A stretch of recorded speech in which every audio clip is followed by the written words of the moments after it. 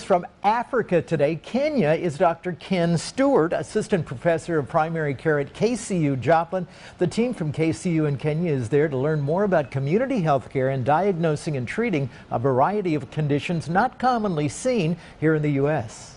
Oh man, we've been having a fantastic clinic with all the students from KCU. So you guys went in November. How long are you going to be there from the time you arrived until the time you leave? Yeah, we're heading back home on the 12th of December. So we should be in the States late on the 12th. Okay, and we got a little bit of information about all the things that you guys have been able to do. Tell us what you've been doing since you got there, because this is just mind-blowing to me. Every doctor in the world needs to do things like you do, Dr. Stewart.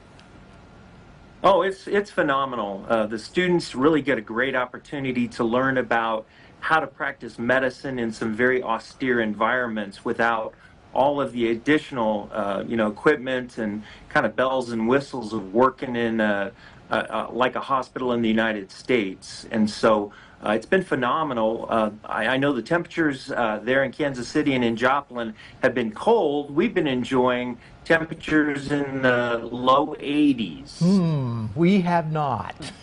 Gosh, that sounds wonderful. We're looking at some pictures right now of some things that you're doing. What has been the experience? What's it been like there? And do you see faces just light up on a daily basis? They're so glad you're there to help. Yeah, it's been very, very positive. You know, a lot of these people will be traveling. They'll walk to the clinic and they'll be traveling for miles and they'll wait for hours to be able to see one of our clinicians. So they're very, very motivated to try to get an opportunity to be seen by an American doctor, and very exotic diseases. We see a lot of malaria.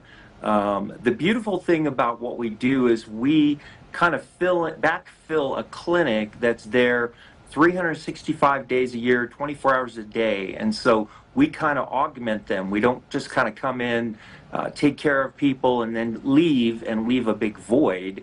We really have a great opportunity to continue the care that the people in that area of Kisumu need, that kind of care. So when you all are in Kenya, it seems to me that you are treating people who might otherwise not be able to be treated for health-related issues. That's got to be life-changing for them.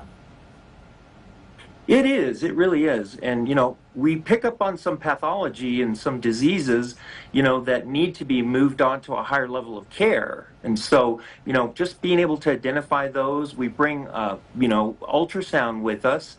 We're able to identify some pathology that we can sometimes refer to some of the more specialist doctors in Kenya and Kisumu and Nairobi if they have a higher need for a higher level of care. So it's really, really a great connection that we have here in Kenya. And with that ultrasound, you were able to let a mother see her baby that I hear she was so excited about. That would never have been possible without you all being there.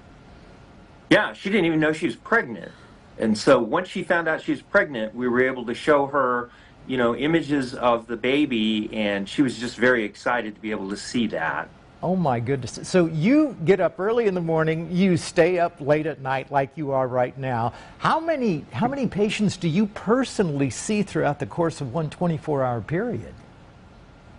Well, we usually go to clinic sometimes around 10 o'clock in the morning, and then we'll do rounds on patients that had been admitted overnight or the previous day. And so the students get the opportunity to kind of see how the healthcare providers care for the patients in that kind of a setting, and then we go out and we start seeing all the patients that showed up to clinic.